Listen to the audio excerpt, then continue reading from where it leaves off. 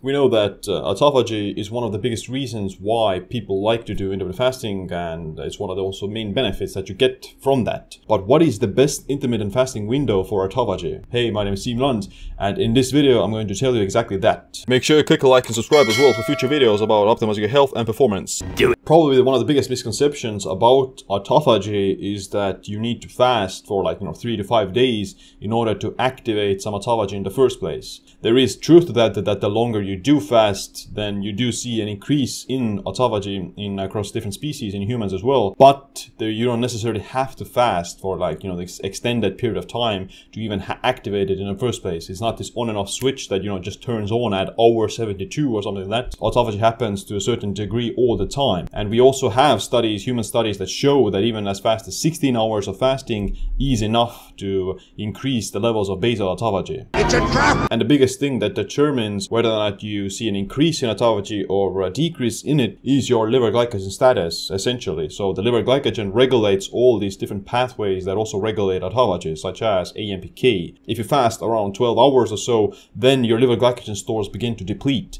and that already is good enough to start to see a rise in ketones and autophagy related genes as well in a dose specific manner. But we also have to look at it from the aspect of circadian rhythms. Circadian rhythms are your body's diurnal rhythms linked to the day and night cycles of the environment, and they control virtually all processes inside the body, starting with the metabolism, cognition, and ending with autophagy as well. We also know that autophagy has a strong diurnal rhythm, and it functions or fluctuates with a circadian rhythm. Melatonin, the sleep hormone, is a strong regulator of autophagy. And in order to have higher levels of autophagy, then you need melatonin to do its work in sleep specifically. Natural melatonin levels start to rise in the evening around 9 p.m. or so. They peak maybe 11 p.m. and start to decline after 2 a.m. in the morning. That is where many other beneficial processes for anti-aging also occur, such as the rise in growth hormone around 11 p.m. as well as autophagy around 11 p.m. So what this means is that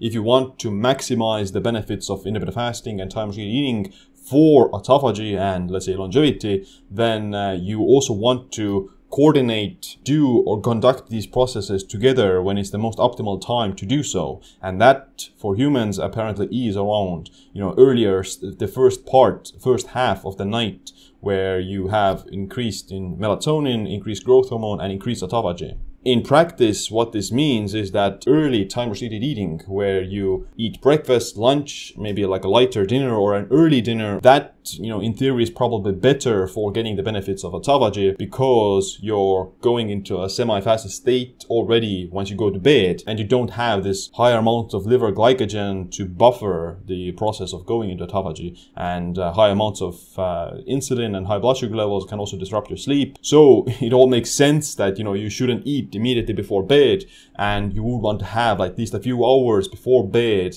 where you're not eating. Stop it! The 2019 study that I referred to earlier did also that. They had the people eating earlier in the day, and they saw improvements in these autophagy-related genes and sirtuin-1 and etc. So if I were to say which fasting window is the best for getting the benefits of autophagy, then I would say an eating window of early time-restricted eating. That means that, you eat earlier in the day, or at least it does mean that you shouldn't eat like a very late dinner. Like, you want to have at least a few hours before bed where you're stopped eating. And you don't even have to eat breakfast. I don't think that it's very magical to eat the breakfast. I think most of the magic comes from you stop eating earlier in the evening, so that you maybe like a very early dinner around maybe 5 p.m. at the latest. And optimally, I would say that if you want to fully maximize the benefits of autophagy and melatonin and growth hormone, then maybe even a 3 p.m. dinner. Disappointed!